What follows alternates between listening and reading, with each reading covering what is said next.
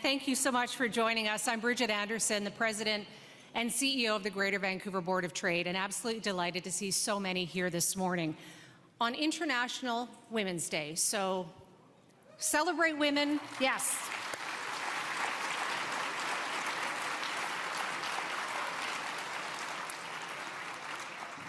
I would like to acknowledge and celebrate all of the women in this room and in our community, and a special shout out to my mom who is here today, Denise.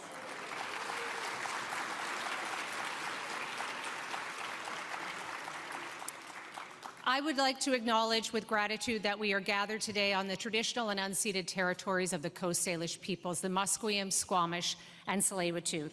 We are honored to live and work and play on these lands, and we are committed to working with our local First Nations toward a shared vision to make Vancouver stronger and our region thriving on its true history, partnerships, and business landscape. With Canadians expecting to go to the polls on or before October of 2025, affordability challenges for businesses and individuals, the housing crisis, public safety, those are just some of the top issues of mind for the business community and individuals alike. And for the first time, on behalf of our 5,000 members, most of which are small and medium businesses, the Greater Vancouver Board of Trade is delighted to welcome to our stage the Leader of the Canadian Conservative Party and official opposition, the Honourable Pierre Poilievre.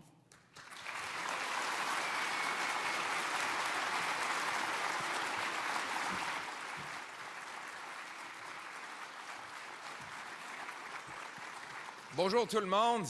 Bonne journée internationale des femmes, surtout à ma mère, à ma fille et ma femme, mes trois patronnes.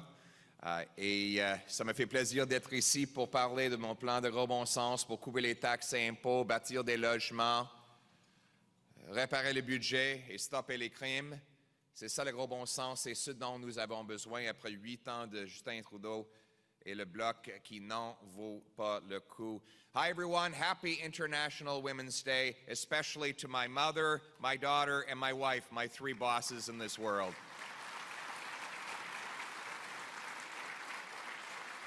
I want to thank the Board of Trade for the long-standing 18-month invitation that they have had for me to come here today.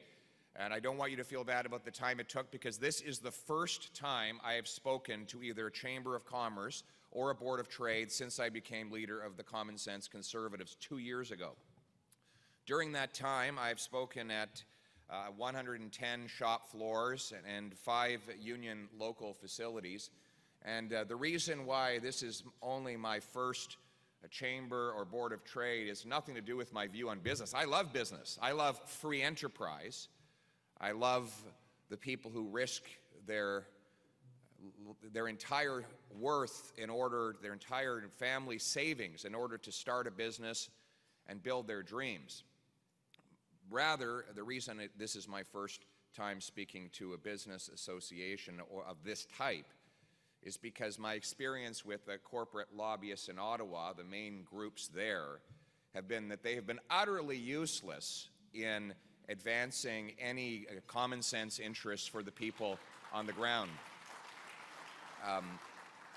The corporate lobbyists in Ottawa are focused on getting lunches with ministers at the Rideau Club or showing off their latest ESG brochure, or expecting that politicians are going to do things for them without actually convincing the people on the ground of the benefit to them. My common sense plan to axe the tax, build the homes, fix the budget, stop the crime is a bottom-up free enterprise agenda, not a top-down state capitalism agenda. It is not about politicians and CEOs working together for their own interests. It is about unleashing the power of free enterprise so that workers and entrepreneurs and consumers can exchange the voluntary purchase of goods for services, goods for dollars, of investment for interest, and of work for wages. It is about putting people back in charge of their lives.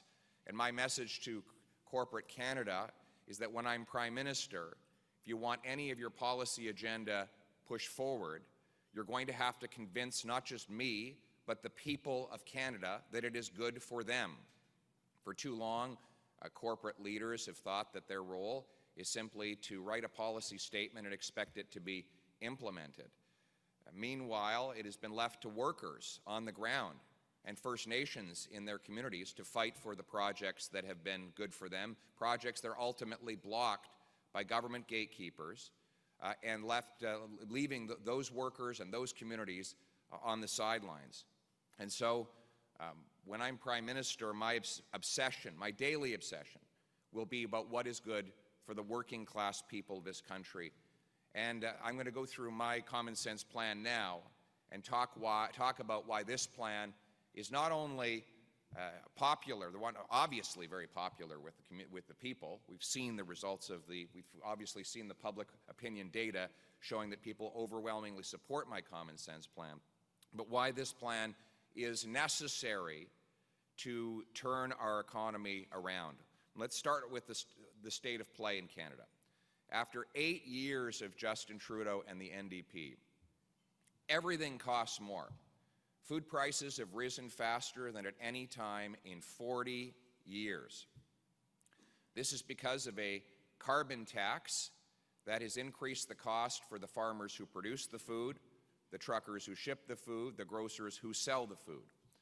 A carbon tax that is scheduled to quadruple over the next 5.5 years and which will go up on April 1st. Now, the NDP in this province has agreed to implement that tax, where in other provinces the local government has said no, and therefore Trudeau has imposed it from above. Here, the NDP has enthusiastically embraced the goal of raising energy prices on working-class families and has committed to go ahead with the hike this coming April 1st, a 23% carbon tax hike that will make life more expensive for everyday Canadians who are already unable to eat. This is happening in the context of 2 million annual visits, 2 million annual visits to food banks, a massive 32% increase over 8 years ago. And there are now a third of charities in Canada that are actually turning people away from food banks because they do not have enough food for them. So now we have a new phenomenon in Canada. It's a Facebook network with 8,000 members called the Dumpster Diving Network. This is a group of Canadians who share tips on how you can eat out of a garbage can in Canada. You only have to take a drive around communities across this country to see the tent cities that pop up. This existed in the downtown east side of Vancouver for some time, but the model of downtown east side has been spread right across the country. And, for example, on the other side of the nation, in Halifax, they have 30 homeless encampments. This is exactly the worst time to raise the cost of food. And that is why I am announcing today that I'm calling on NDP Premier David Eby and Justin Trudeau and Jagmeet Singh to cancel the April 1st carbon tax hike, spike the hike, and axe the tax.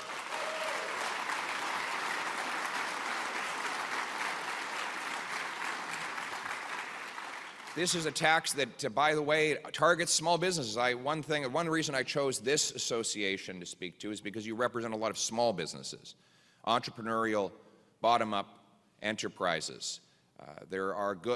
BC actually has good associations for business. You guys represent the entrepreneurial sector, unlike some of their other corporate centers where they're focused on representing large protected corporations. You have entrepreneurial bottom-up businesses who are getting hit exceptionally hard. There has been no rebate for the carbon tax for small businesses. In fact, in BC, there's no rebate for anyone.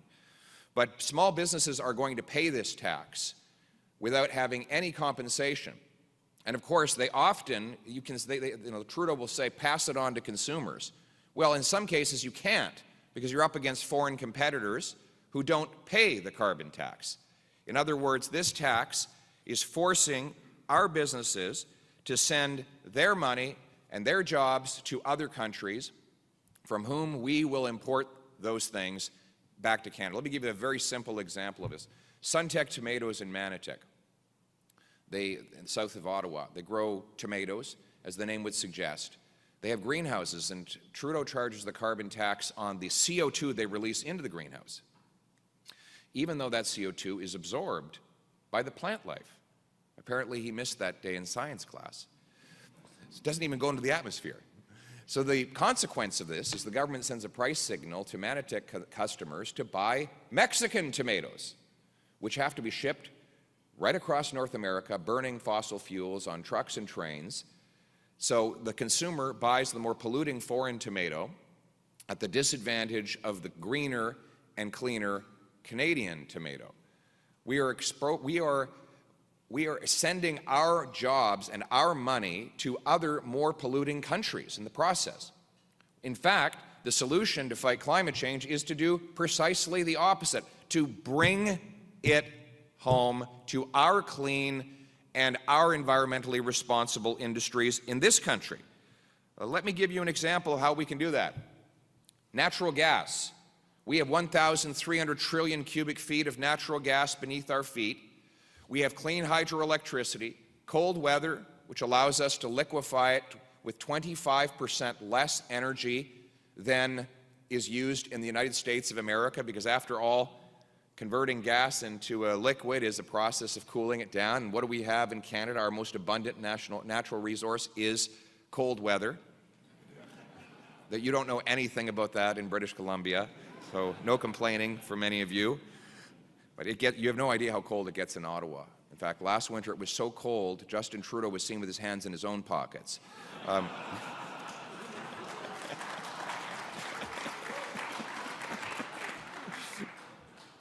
But think about the incredible opportunity we have here. So, we have LNG Canada, approved by the previous Harper Conservative government, with the wise counsel of the great ministers Ed Fast, Carrie Lynn Finlay, and James Moore, who all championed the project for British Columbia.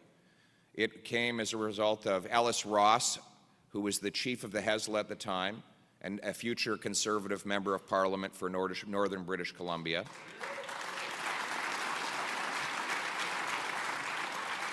$40 billion, the biggest project in Canadian history of any kind, public or private. It will reduce millions of tons of greenhouse gases because it will be the lowest emitting facility in the world, and it will displace megawatts generated by coal in Asia. Now, this is the solution to reducing greenhouse gases. The biggest reduction in North America in greenhouse gases happened not because of a carbon tax in Canada, but because of the massive conversion of electrical facilities in the United States from coal to natural gas due to the fracking revolution. In the United States, the U.S. shifted from coal to gas. U.S. electricity produced 2,544 million metric tons in 2005. That reduced down to 1,724 metric tons of greenhouse gases. That's a 32% reduction in the amount of GHGs coming from the American electrical grid as a direct result of shifting from coal to natural gas. National Bank points out that if we were able to sell our natural gas to India, and we were able to replace their plan to double coal-fired electricity and instead use natural gas, it would reduce emissions so much that it would be the equivalent savings of 4 years of the total emissions of the entire Canadian economy. So get this straight. Of all the emissions we produce in 1 year, we could do 4 times those reductions by simply helping India expand its electrical generation using gas instead of coal. We have the 5th biggest supply of gas anywhere on Earth. We have the shortest shipping distance to both Asia and Europe. And we have the clean hydroelectricity in BC, Newfoundland, and Quebec with which to liquefy and compress that gas. We have the Germans who asked us to send them our natural gas. So did the Japanese. Trudeau told them there was no business case. Well, nobody told the Americans there was no business case. They built 7 liquefaction facilities in the last 8 years. Nobody told the Qataris. They've doubled their production and just signed a 3.5 million metric ton deal with the French. Nobody told the Germans. They just built an import terminal from concept to completion in 194 days, during which time we have not completed a single solitary export plant. My common sense plan will repeal C-69 and grant rapid permits to environmentally friendly and strategically important projects like LNG facilities. We will cool that gas to minus 161 degrees Celsius, ship it off to Asia to shut down dirty Asian coal-fired plants, and send it off to Europe to turn dollars for dictators into paychecks for our people in this country. Bring it home.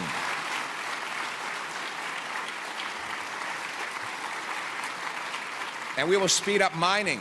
We will speed up mining. Right now, it takes 18 years to get a mine approved in Canada. 40% longer in Canada than in the United States of America. 2 years longer than the average of major mining countries. That's why we do not produce any of the lithium that goes in the electric car batteries that you see in Teslas and other cars driving around our streets. We have the 5th biggest supply of lithium on Earth, and we only have 1 operational mine, which, by the way, Trudeau sold to China, so that they can take our mineral and upgrade it and send it back to us after they've burnt a lot of coal to do it. Somehow this is supposed to be good for our environment. We should be the fastest place to grant responsible mining permits so that we can harvest these resources here in this country. And that's what we will do in order to allow for electrification. It is by green-lighting green projects like that. We should also speed up the approval of nuclear power. Clean, green, emissions-free, small modular nuclear reactors and can-do production will allow us to have solid, emissions-free baseload production. It is through this energy abundance that we can bring down costs and emissions at the same time. But it will only happen if we repeal the insane anti-development laws that we have right now. Thank you. But let me be very clear with you. It will not be a free ride for the resource corporations who have proposed these projects and then sat back and done nothing to convince people of their benefits. They are going to have to stand up and fight. Because frankly, when I meet with resource companies in Ottawa, they come to Ottawa, and all they do is suck up to the Liberal government. They have no backbone and no courage, and they don't fight for their workers. I want to see corporate leaders actually fighting for their workers and fighting for the paychecks instead of sucking up to the very people who are blocking these jobs and destroying our working class. You know, I'll give you an example of this. There's another tax hike coming. All the taxes that are going up on April 1st, it's enough to drive a man to drink. But they're taxing that too. There's a beer tax going up on April 1st. So the Association of Beer Producers is running an ad, and they say in the ad that Ottawa is raising beer taxes. And so I asked one of the CEOs, I said, who is Ottawa? I've never met him. What does he look like? Handsome guy, tall, fluffy hair, baby blue eyes? Like, who is Ottawa? Why is the ad saying Ottawa is raising beer taxes? Ottawa's not raising beer taxes. Justin Trudeau and the NDP are raising beer taxes. And I know a lot of corporate leaders don't want to say things like that because they want to get along with everybody.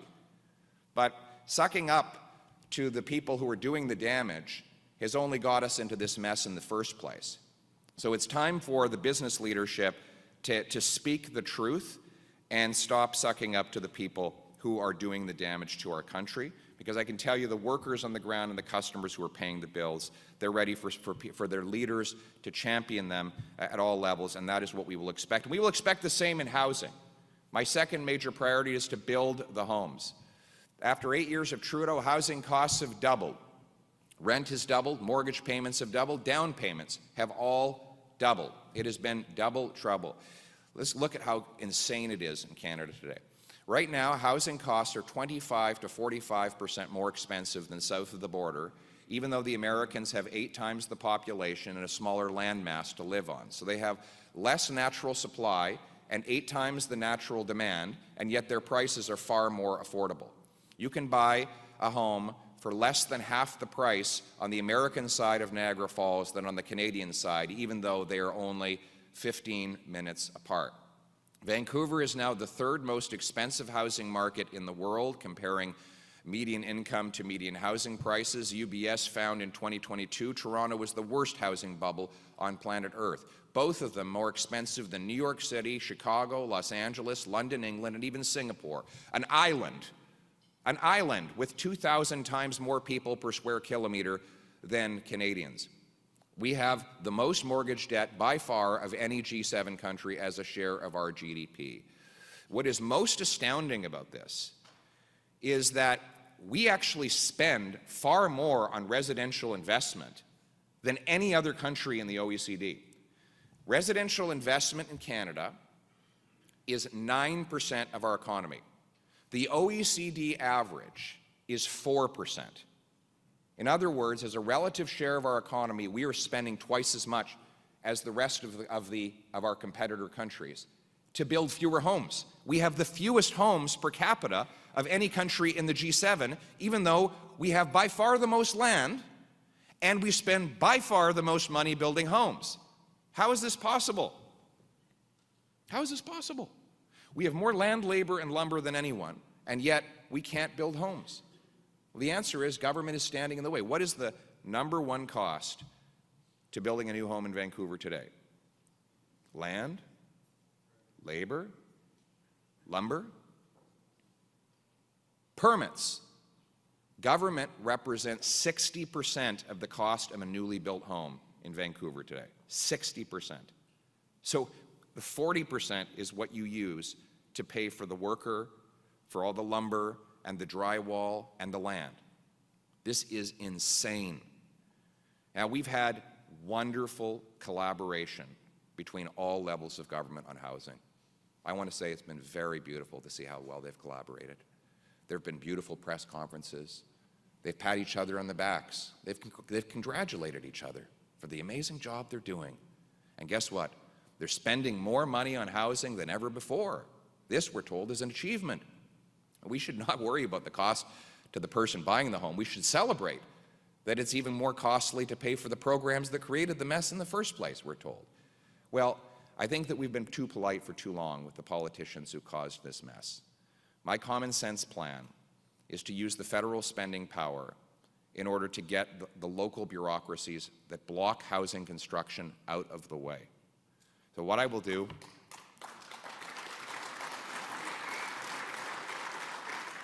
what I intend to do is link the federal dollars that cities get for housing to the number of homes that they actually allow to be built.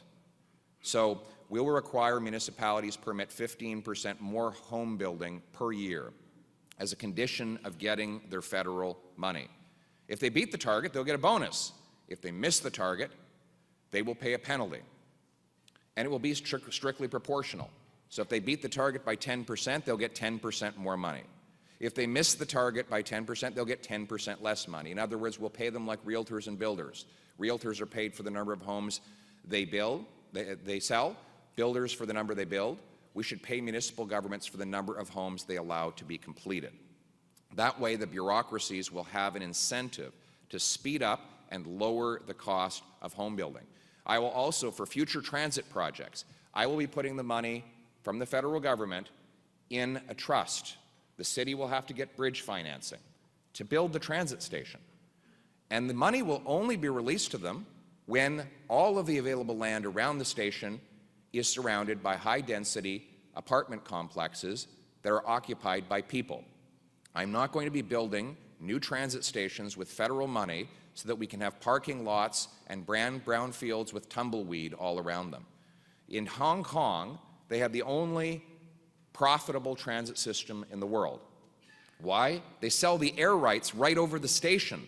So the developer actually pays the cost, happily pays the cost of the transit station for the privilege of having 100 stories above it so that people can get on the elevator, go to the bottom, jump on the train, leave late and arrive early to their destination. But here in Canada, we have I've gone to them, there's even in Vancouver, enormous parking lots and empty spaces around stations. In Winnipeg, the local councillor has been sued because he blocked 2,000 homes right next to a transit station, which was built for those homes. And yet the federal government coughs up the money.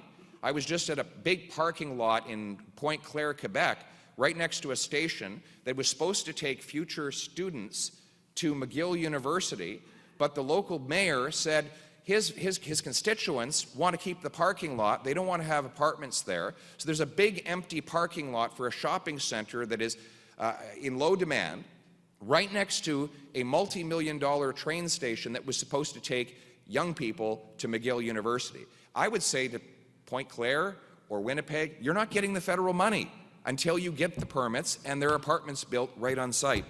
We're going to sell off 6,000 federal buildings and thousands of acres of federal land to build, build, build. And if you have any doubt that this can be done, if you have any doubt that when you remove government, you can get things built, look what the Squamish have done right here in Vancouver.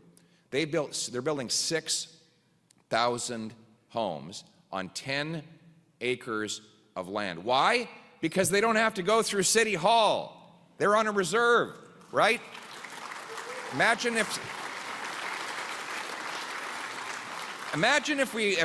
our cities ran like the Squamish people run their communities. Imagine if Calgary was run the way Susina is. Susina is far more business friendly, far faster to approve projects than the bureaucrats at Calgary City Hall. Same is true here in Vancouver.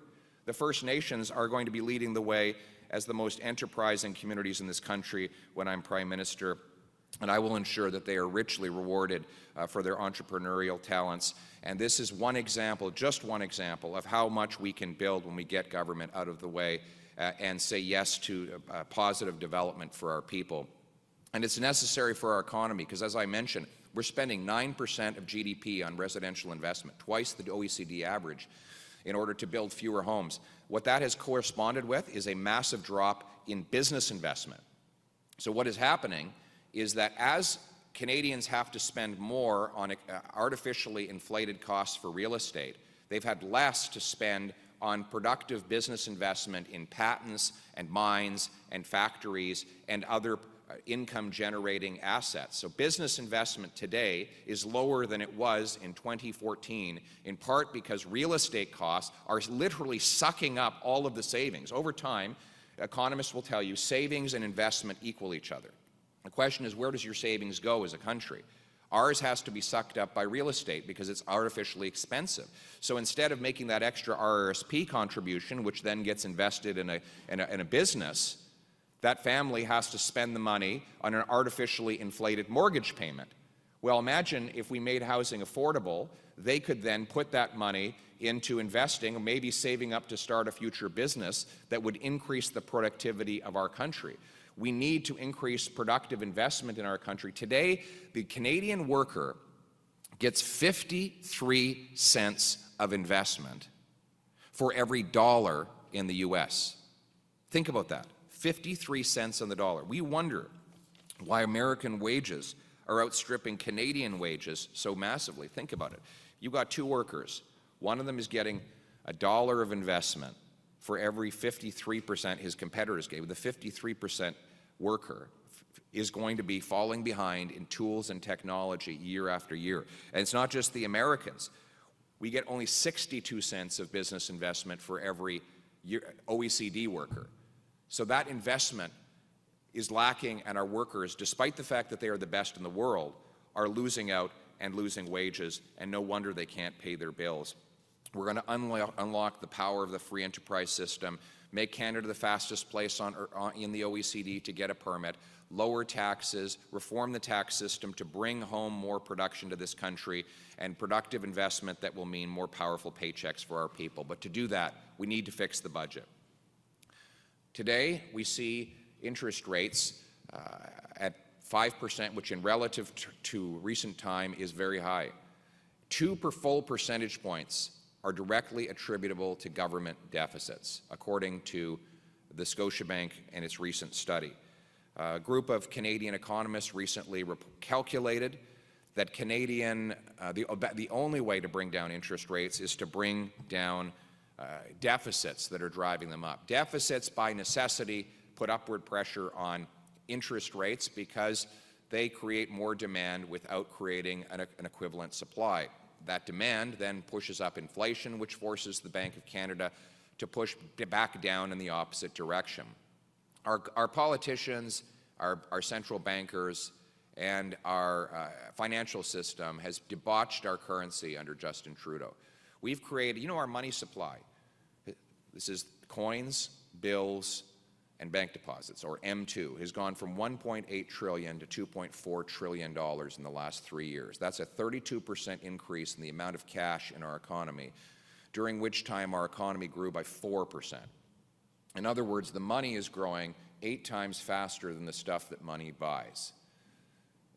That doesn't make us richer. Money is just an accounting system. It's the technology by which we transfer value over space and time. It isn't the value in and of itself. If you have an economy with 10 apples and $10, it's $1 an apple. You double the number of dollars in the economy to 20, but you still only have 10 apples. You're not twice as rich. You just pay twice as much for the apple. And that's why we have the inflation we have today. And all of that money supply growth has been because of government deficits, excessive government spending. The cost of government is over 70% more than it was just 8 years ago. And most of that has been funded by borrowing and therefore printing and growing the money supply. As the John Manley, the great Canadian finance minister, a liberal. God, you wouldn't have expected, James, that I would be praising a liberal on this stage, would you?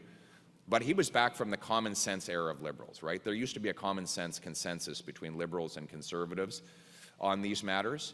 He said what's happening today is that Justin Trudeau's government is pressing on the gas pedal of inflation while the Bank of Canada is forced to press on the brakes. So here you have the vision of a federal government sitting in the parking lot simultaneously slamming both its feet down, one on the gas, one on the brakes, and the engine is about to blow or the brakes are about to come undone.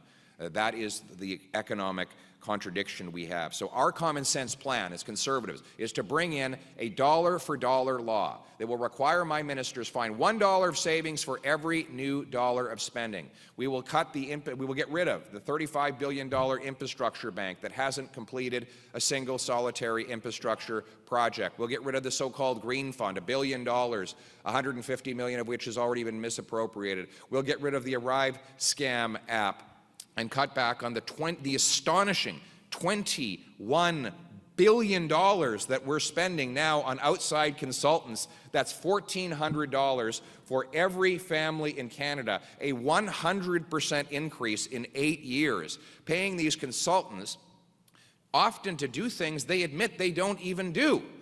76% of the contractors on the ArriveCan app did no work. The biggest contractor is an IT consultant that admits they don't do IT. They have 4 employees headquartered in the basement of a cottage, and they've had $250 million of contracts. Nobody knows what they do, but they've shoveled $250 million into their pockets. I will be cutting back on the $21 billion we spend on outside consultants. I will thank you.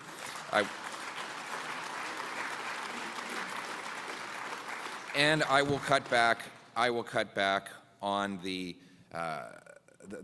foreign aid we're giving to dictators, terrorists, and multinational bureaucracies, and we will be bringing home that money to rebuild our military here in Canada. That's how we will project power and force in the world.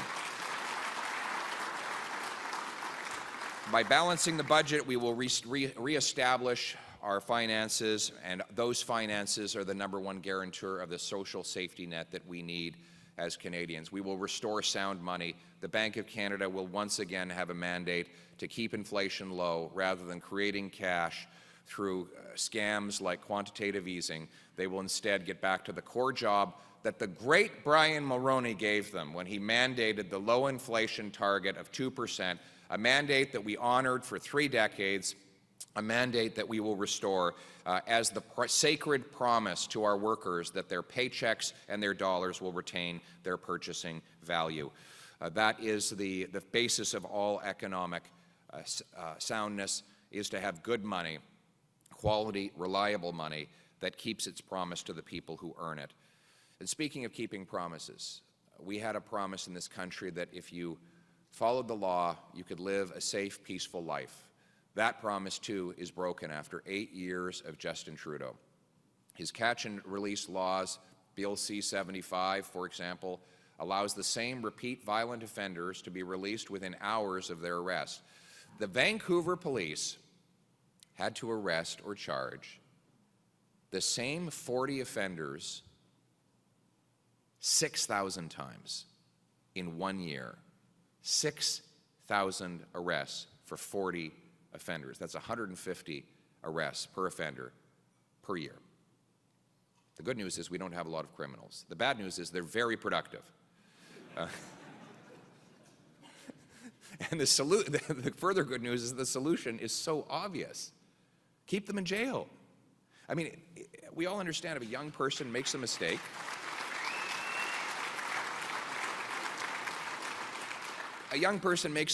they should be rehabilitated and given a second chance, of course. But we're not talking about that here. We're talking about the career criminals who literally commit as many crimes as their waking hours will allow them to do. The police have this saying now, I know it's not very polite to say, they call it FIDO. When they see a crime in progress, they say, forget it, drive on. It's actually not forget it, it's something else. But they just drive on. And they tell me why. Because they know that if they arrest the guy, he'll be back out on the streets in a couple of hours. So the risk to their physical safety is not worth taking them off that criminal off the street for 45 minutes. So they just drive on. We have police officers who will tell you that they're not even done the paperwork on the arrest and the offender is back out on the street, reoffending. Even when they're convicted under Liberal legislation backed by the NDP, they get house arrest. So a career car thief can sit at home and watch Netflix or play Grand Theft Auto while he's actually doing his sentence. And then we got the news that both Paul Bernardo and Luca Magnotta are now in so-called medium security penitentiaries. This is a place where there are hockey rinks and tennis courts and human interaction. They can cook for themselves and live in relative freedom within the walls of that facility. These murderers released into medium security by Bill C-83. Now, we were told that by all the experts that these policies were so enlightened that they would lead to less crime, that locking up criminals was a good bumper sticker, but in practice it didn't work. Well, the facts are in. The debate is over. Under the previous common-sense Conservative government, we brought in tougher penalties for the repeat violent offenders, and violent crime went down by 25%. You know what else went down? Incarceration. We actually had fewer people in jail. Why? We targeted the worst offenders, and we scared the hell out of the rest of them, so they didn't offend. And it worked. We had safe streets and less crime, and now we have precisely the opposite. So a common-sense Conservative government will make it so that repeat violent offenders are no longer eligible for immediate bail. It will be jail and not bail. It will be the full sentences, not early parole. It will be mandatory prison time for the repeat offenders, and we are going to inspect the goods that come in and go out of our ports. Right now, we only inspect 1% of the shipping containers that come in and go out at our ports. No wonder the illegal drugs and guns can get in so easily, and the stolen cars can get out so easily. The Port of Montreal has 5 CBSA inspectors for 500,000 containers. They have only 6 parking lots for stolen cars that they interrupt. So once they filled those 6 parking lots, they just let all of the other shipping containers, including those they suspect having stolen merchandise in them, go out of the country. That's how insane it is right now. Meanwhile, we're expected to spend something like $2 to $5 billion buying back the firearms of licensed, law-abiding, trained, and tested firearms owners, people who've been vetted by the RCMP and are statistically proven to be the least likely to commit an offense with a gun. We're going to send police officers to their homes and confiscate their lawfully acquired property. We're going to force widows to hand over family heirlooms that they got from their great-grandfather, instead of going after the ports that are the sieve in the system. My common sense plan will bring scanners to our 4 biggest ports, so every single shipping container that comes in and goes out will be scanned. We'll take money from back office bureaucracy and high-priced consultants and put it into frontline resources to secure our ports and stop the illegal transit of goods.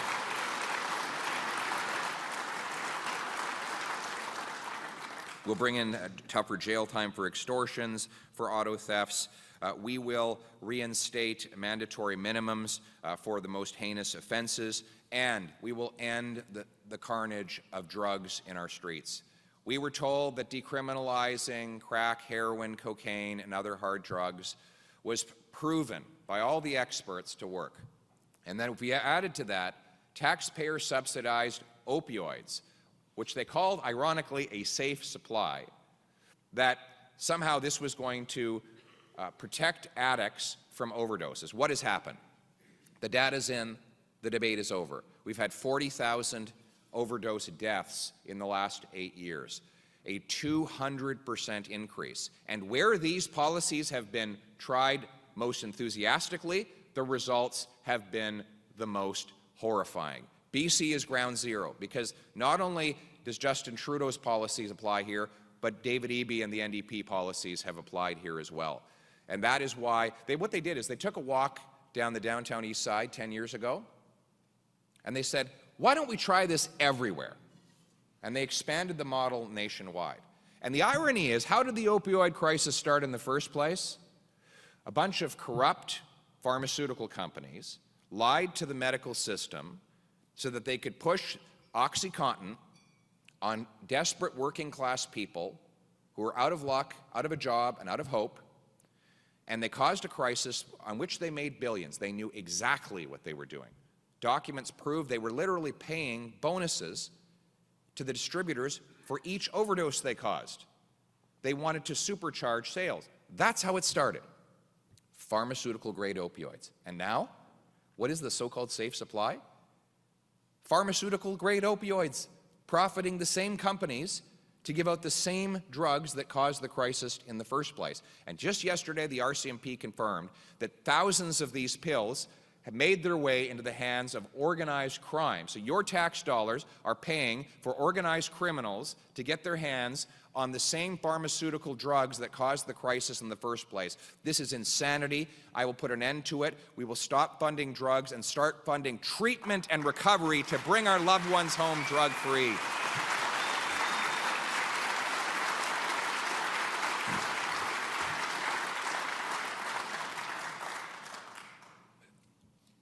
You know, I'm a little bit passionate about this subject, all of these subjects, as you can tell.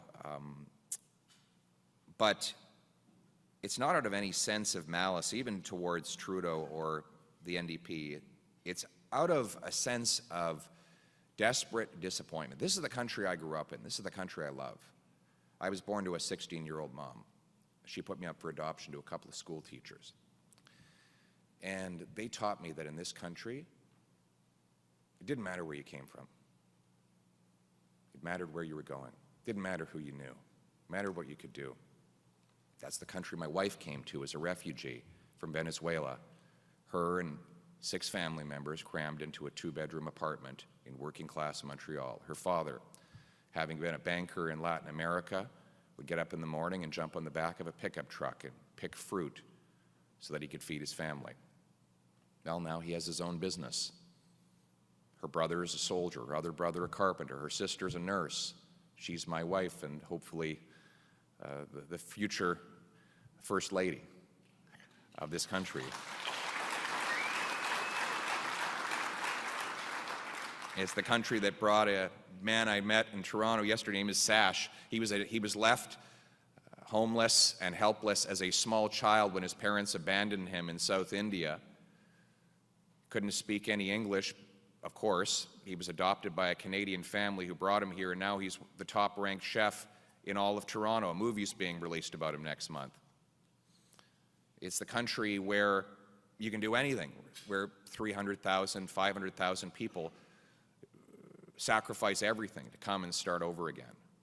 That's the Canadian dream. This is the country we love. It's not the country we see when we look around us today, but it's the country that we're going to restore. A country where hard work pays off, where people feel safe in their neighborhoods. And as bad as things are right now, when we look around us today, it's easy to forget how good they were and how much better they can be. So let me briefly paint the picture of the country that we will restore. It's the picture of children safely skipping off to school, their parents not worried about their safety, of seniors waving to shopkeepers as they drive home with affordable groceries in their trunk and change in their pockets, perhaps passing a cenotaph where local Legionnaires plant fresh flowers in honor of the community's heroes.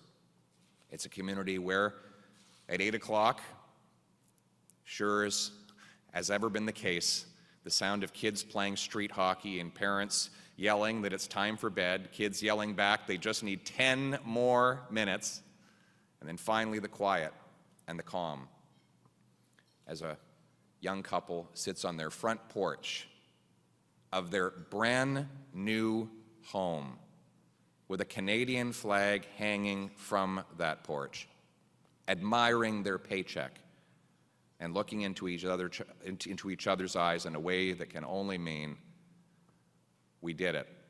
The promise has been kept. It was worth all the sacrifice because finally we're home. Thank you.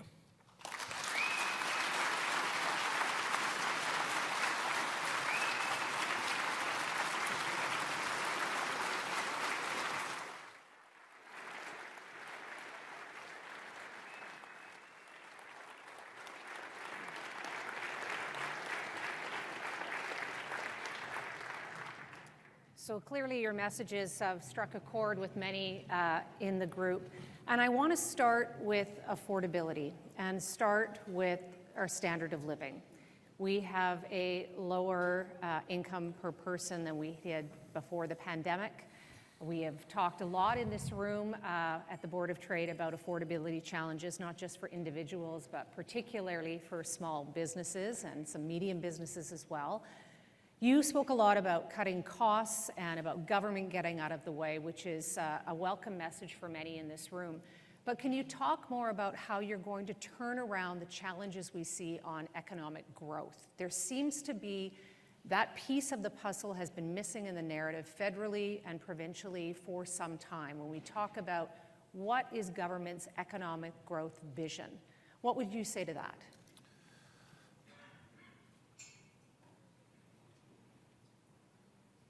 The government has to get out of the way for entrepreneurs and workers to grow the economy. We have a gatekeeper economy today where we have the second slowest permits in the OECD. That means that capital has to sit on the sidelines for years while it waits to get a maybe out of the regulators. In many cases, this just means that capital doesn't sit on the sidelines, it leaves. We have 800 billion more Canadian dollars invested abroad than the world invests in Canada. So what's happening, there's this debate now about whether Canadian pension funds should be encouraged to invest more in Canada. Well, the question is, why aren't they doing it without government encouragement? The answer is because the governments have made this an uninvestable country where you can't get anything done. Whether it's like a small business that's trying to get a permit to expand by an extra 1,000 square feet, or a pipeline, or a mine, or a housing development, this is a nation in waiting. So we need to release those incredible productive energies. We should set a goal, and I'm going to be bringing together the provinces and the municipalities to set this goal. Let's make this the fastest place in the OECD to get a building permit at all three levels of government.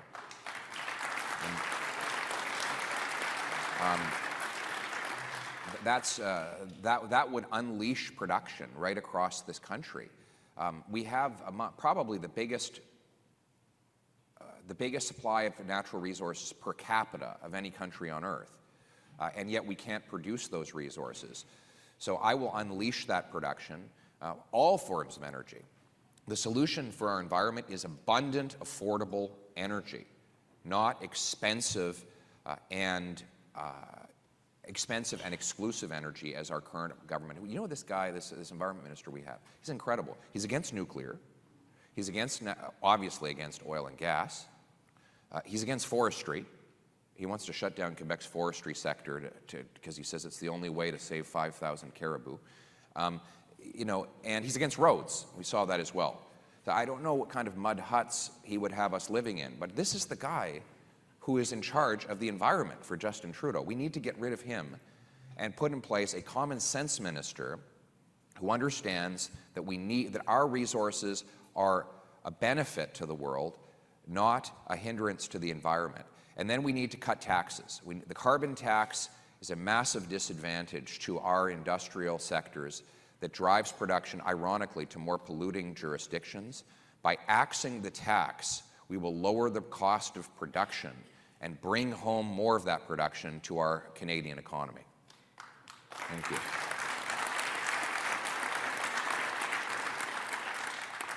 Vancouver is a port city, and we have a lot of folks in the room who work at waterfront businesses, who work at the port, who are from the labor community, and we also have a lot of folks in the room who are exporters. So can you talk a little bit about your view on expanding trade? It comes at a time where you were talking about investment, but expanding trade when we have really had some difficulties around our supply chains over the recent years, floods and fires, labor disruptions, disruption at the port. So maybe speak a little bit about expanding trade and how that could benefit some of the small and medium businesses in the room especially. Well, we obviously have the great Ed Fast here. He was our former trade minister and concluded some of our best trade agreements. And he could answer this better than I could. But we need to make, look, I think at this point, our biggest challenge is no longer just adding new agreements. We have a lot of agreements. We have the CPTPP with most of the Pacific countries. We have Canada, EU. We have obviously a unfortunately diminished trade agreement with the States, which I will improve when I'm Prime Minister. But what we need is, one, to improve the agreements we have, and two, to make our country an enterprise zone. So let's focus on the first. My priorities in the U.S. with the U.S. is to get rid of the softwood lumber tariffs. It's insane that we're still paying these tariffs. Harper resolved the softwood lumber dispute in 100 days of becoming Prime Minister. He got $4 billion of U.S. collected tariffs reimbursed to Canada, and all of the tariffs eliminated. He did that in 100 days. Trudeau's had 3 presidents in 8 years, and he hasn't solved the new softwood lumber tariffs. 2, we need an end to Buy America, which blocks Canadian businesses from doing subnational work in the U.S. In fact, it's even worse than that. Biden is trying to push a Buy America policy on federal procurement, something that was never in the original Buy America. Harper got us an exemption under Obama to Buy America. We need a full exemption to Buy America. We are an ally of the U.S. They should be, we should have reciprocal free trade on construction projects. And third, we need guarantees that our metals are not going to be subject to future tariffs by our biggest trading partner. And I will be focused on that. I will not be focused on woke virtue signaling and other grandstanding like the Trudeau government did, which is one of the reasons why we got such a terrible deal under USMCA. And finally, we need to make this into an enterprise zone. We need to make this the best place on earth in which to produce, export products. Right now, it's too expensive, and therefore, even if you have a free trade agreement with other countries around the world, we can't beat their costs, because the biggest cost here is government. And by the way, it's not about reducing wages. We're not losing to low-wage countries anymore. We're losing to high-wage countries. Ireland, Switzerland, Australia, Singapore. They're eating our lunch. They have high wages. We need a high-wage economy with a low-cost government.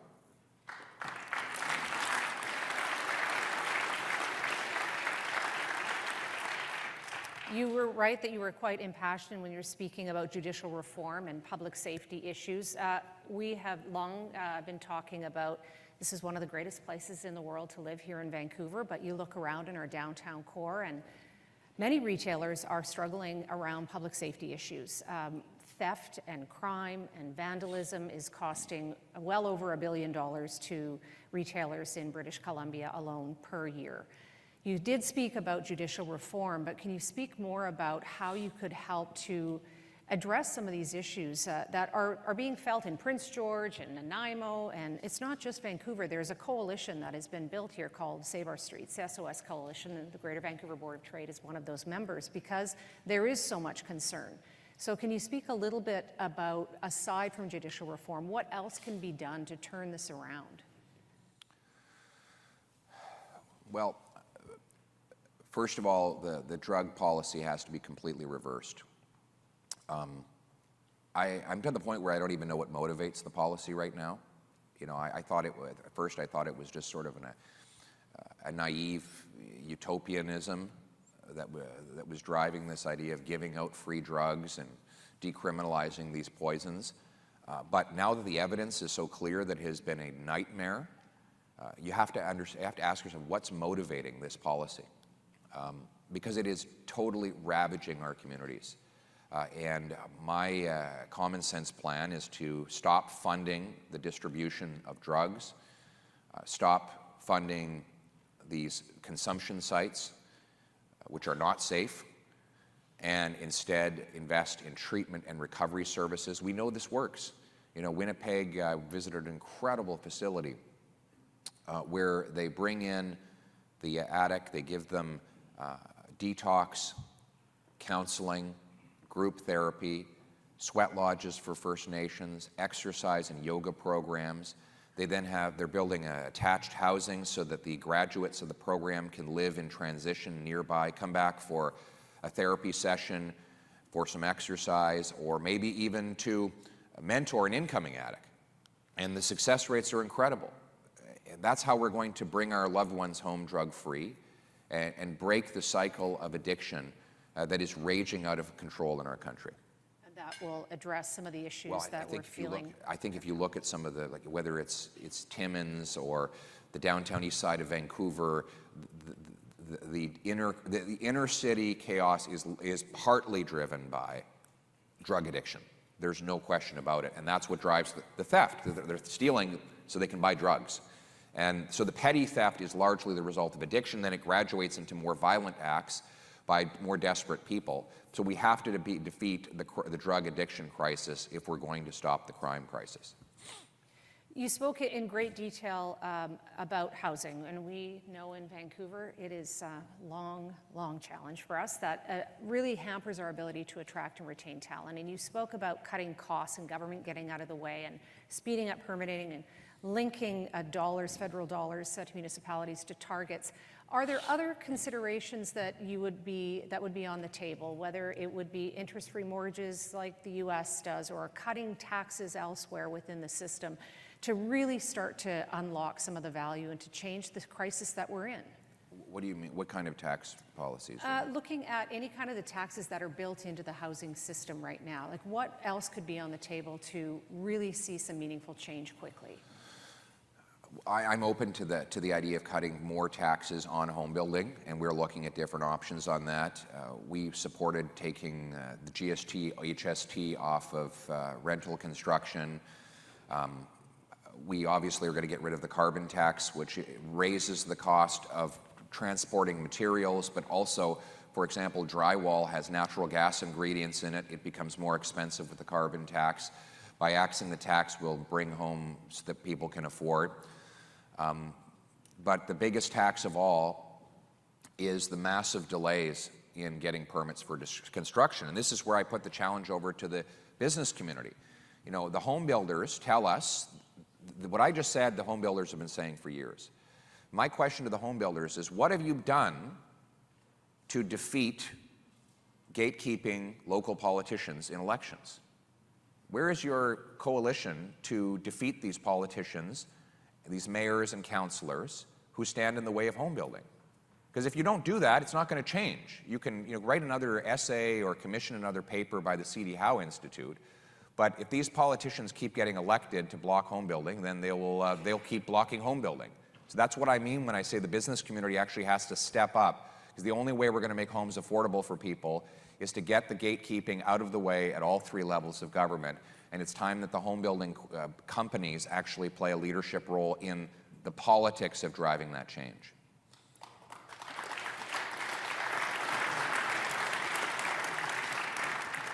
I could keep you on the stage for a very long time with lots more questions, but I do know you have other places to be. So if I could ask one last question to wrap up our conversation. We recently lost Canada's 18th Prime Minister, Brian Mulroney.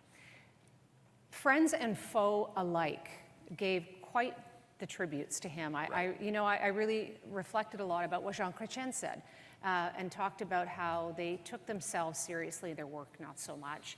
And it really was a different time in politics. He was a consequential leader, Mr. Mulroney, and many would say quite an incredible statesman. When you reflect on his legacy, what comes to mind? And then when you think about what you're going into now in maybe October of 2025, what kind of leadership do we need today, and how could you bring the country together? Well, first of all, I reiterate my love and support for the Mulroney family. Mark Mulroney, his son, is one of my best friends, and I was very saddened when he called me with the news that his father had passed. And I'm also very grateful for the mentorship Brian and Mila have provided Anna and I on his political legacy. A couple of things. One, though his agenda was very controversial at the time, very controversial. You mentioned that everyone praises him now. Well, at the time, he would tell you that that wasn't the case. He had to take on a lot of entrenched interest in order to achieve frankly, the revolution that he brought at the time. Privatizing Air Canada and numerous other crown corporations that had been very entrenched. Reducing the cost of government. He brought in among the slowest spending growth of any government in history. He balanced the operational budget. We had an ongoing deficit because of the interest on the preceding Trudeau government's debt.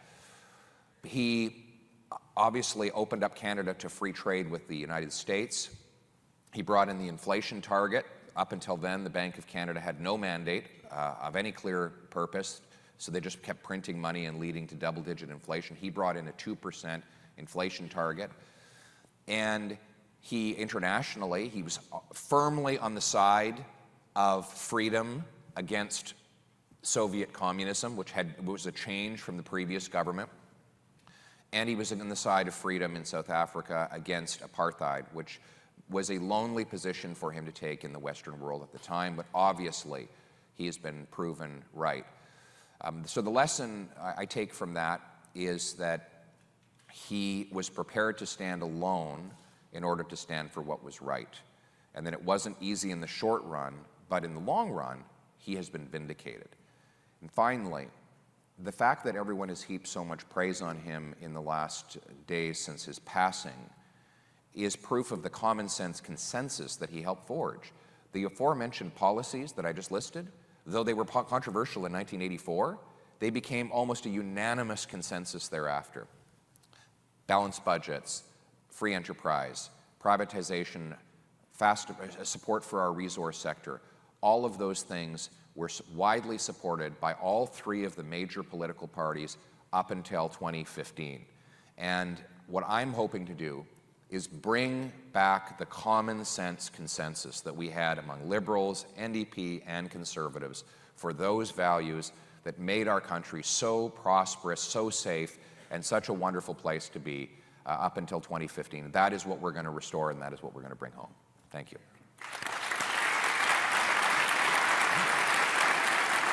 Thank you. Thank you very much. Appreciate it. Pierre, thank you very much, recognizing that this is one of the first business addresses that you've made, and certainly the first Board of Trade or Chamber of Commerce. We were delighted to be able to host you, and thank you for making time in your schedule. Really Excellent. Appreciate it. I do have a couple of thank yous as well as that I would be I would feel horrible if I didn't thank them because they do make these events possible. So to our sponsors, our supporting sponsors, BC Maritime Employers Association and Concord Pacific Development, our partners at Fairmont Hotel Vancouver, and thank you for the service and the meal this morning, and Business in Vancouver. And a brief but very sincere thank you to our pillar partners. They include CN, YVR, BCIT, Air Canada, and RBC. And finally, to all of you on a Friday morning and on International Women's Day, thank you for making time for a really important conversation this morning. Have a wonderful rest of your day. Thank you. Thank you very much. Great to be with you.